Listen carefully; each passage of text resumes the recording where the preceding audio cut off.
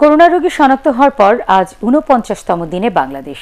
ভাইরাসটিতে আক্রান্ত হয়ে গত ২৪ ঘন্টায় দেশে আরও ৯ জন মারা গেছেন। এ নিয়ে এই রোগে ১৪০ জনের মৃত্যু হল। নতুন করে ৩০৯ জনের দেহে করোনা ভাইরাস শনাক্ত হয়েছে। এ পর্যন্ত সংক্রমিত মানুষের সংখ্যা ৪,৯৯৮ জন। আক্রান্ত রোগী পাওয়া গেছে দেশের ৭টি জেলায়। স্বাস্থ্য অধিদপ্তরের অনলাইন বুলেটিনে এসব তথ্য জানানো হয়। রাসনা দাসের রিপোর্ট। রাঙামাটি, খাগড়াছড়ি, সাতক্ষীরা বাদে দেশের ৬১ জেলা এখন করোনায় আক্রান্ত। গত ২৪ ঘন্টায় ৯ জন করোনায় আক্রান্ত হয়ে মারা গেছেন। একই সময়ে দেশে করোনায় আক্রান্ত ব্যক্তি শনাক্ত হয়েছেন ৩০৯ জন। ২৪ ঘন্টায় সুস্থ হয়নি একজনও।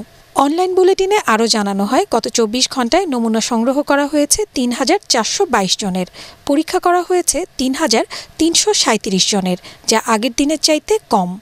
কারণ হিসেবে জানানো হয়, শুক্রবার থাকায় বেসরকারি হাসপাতালে পরীক্ষার হিসাব পাওয়া যায়নি। আক্রান্ত ব্যক্তি ৪,৯৯৮ জন। দুঃখের সাথে জানাই, আমাদের গত ২৪ ঘন্টায় মৃত্যুবরণ করেছে ৯ জন, মহিলা ৫ জন এবং পুরুষ ৪ জন। এ পর্যন্ত মোট মৃত্যু ১৪০ জন। আমরা যদি বয়সের বিশ্লেষণ করি তাহলে দেখা যাচ্ছে আজকের ৯ জনের মধ্যে ৭ জনেরই বয়স ৭০ ঊর্ধ্ব।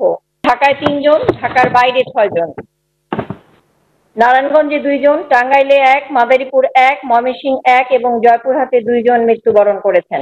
এই সময় তিনি দাবি করেন, দেশের হাসপাতালগুলোতে অক্সিজেন সরবরাহের কোনো ঘাটতি নেই। উপজেলা পর্যায়েও প্রতিটি কোভিড-১৯ হাসপাতালে অক্সিজেন সরবরাহ করা আছে বলেও জানান তিনি। ডেডিকেটেড করোনা হাসপাতাল ও আইসোলেশন ইউনিট সমূহে অক্সিজেন সরবরাহের কোনো ঘাটতি নাই।